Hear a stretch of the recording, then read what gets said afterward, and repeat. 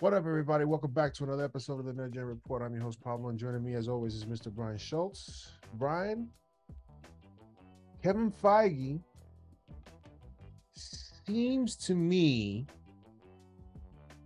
like he wants to do a little bit less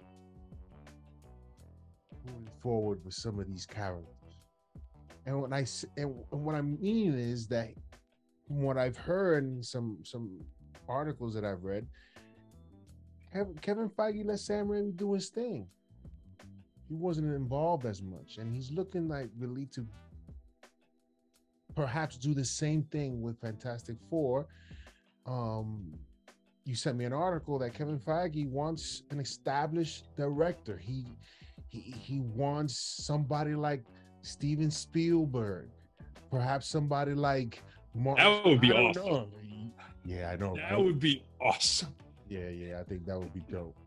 Steven Spielberg, Fantastic Four. That's like a $2 billion movie. Oh my God! Do you think Steven Spielberg will do it? No. You don't think so? No, I think he's moved past that phase of it. I think the signal is the fact that he wouldn't direct, that he set out to direct Indiana Jones 5 and is not ultimately directing it. I think is a sign to the world that Steven Spielberg is not doing that kind of movie at this point in his life. Yeah.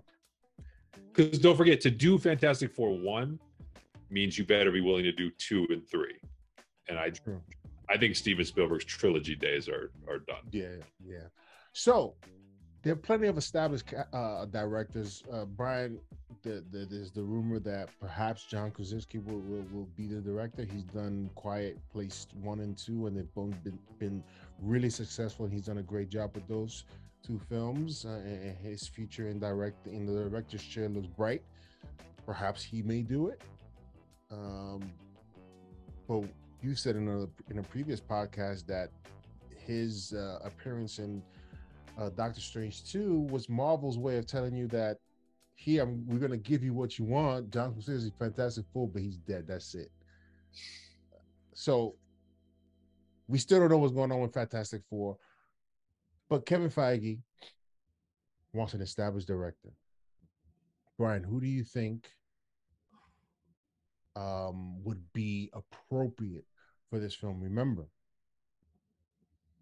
Fantastic Four has to be great. I think one of the reasons why Kevin Feige wants an established director, because he can't afford to mess Fantastic Four up. It can't fail, Brian. Fantastic Four cannot fail. It has to do well. What are your thoughts on this possibility of getting an established director to do Fantastic Four, and how and do you think he should go the original route of what he's always been doing with these directors and getting young and not as established directors, and they've been successful? Why does he need this one to be an established director? I think that the key to everything we're talking about here is what is established in the mind of Kevin Feige. You brought up Krasinski. He's established in the sense that he has delivered 2 genre hits in horror. Is he established? See, this is the thing, right? When you say established to me, you brought Spielberg up. That's what I think of. I think of Steven Spielberg, Christopher Nolan, David Fincher, Ridley Scott. Like, I start thinking, Paul Thomas Anderson, like people that's a short list. Quentin Tarantino, like these are not people who are going to take that call. Sorry, they're not doing a Fantastic Four trilogy. I'd love to see the Chris Nolan Fantastic Four trilogy. Not happening. Like, so what is established? Because if established is like guys who have made a fine living directing solid but unspectacular work, I don't really want to see that. That's not going to work. just because they've got 20 film credits and they've managed a budget of $100 million or more at some point in their careers, I don't know that that means they're more likely to deliver a great Fantastic Four movie than finding the next Russo brothers, who were anything but established when they were brought in to do Winter Soldier. So I don't really know what established means. What I will say is,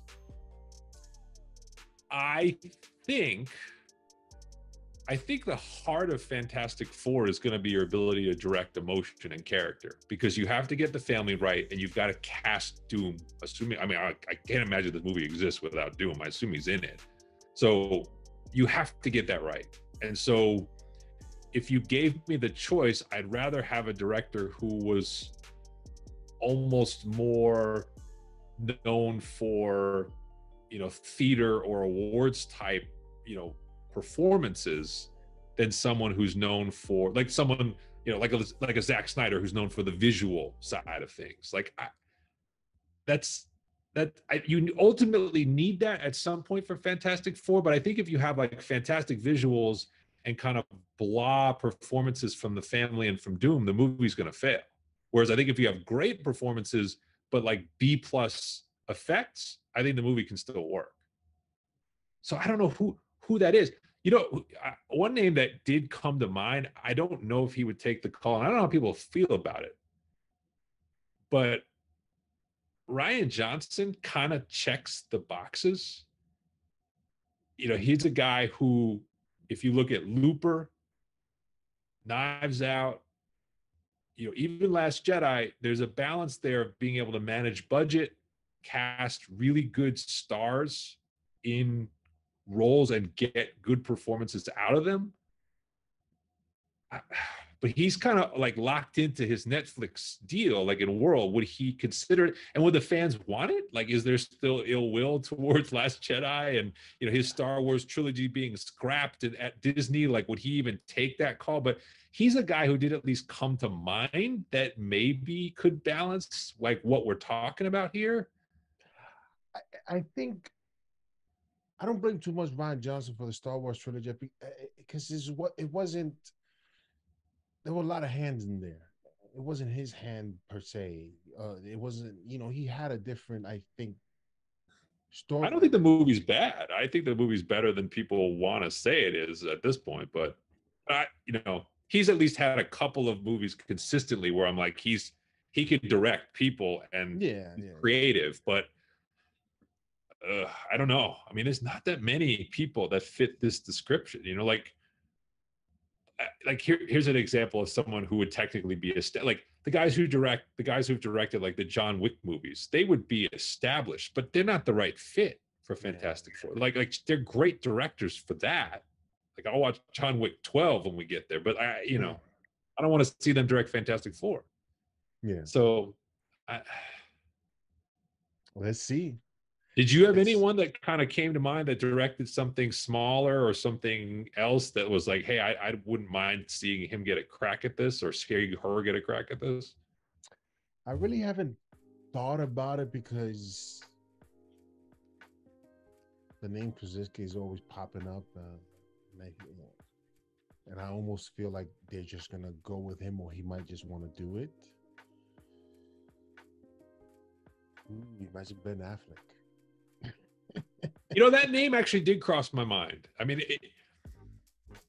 we're further removed from the town and from Argo, but yeah, I mean, this is a guy who at one point strung together, 3 pretty creditable hits in terms of directing.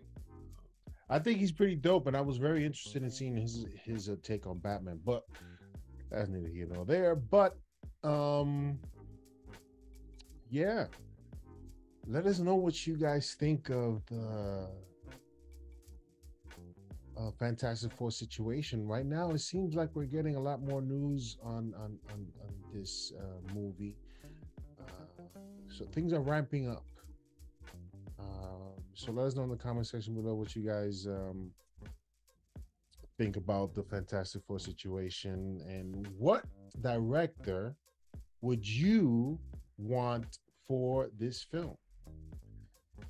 That is it for us. Do you want an established one? Do you want an established one? Like, is there somebody who you're like, yeah, this is, the person with a big pedigree who would make sense versus going with trying to find the next Russo brothers? Yeah. That's our show. We'll see you next time on the NerdGen Report.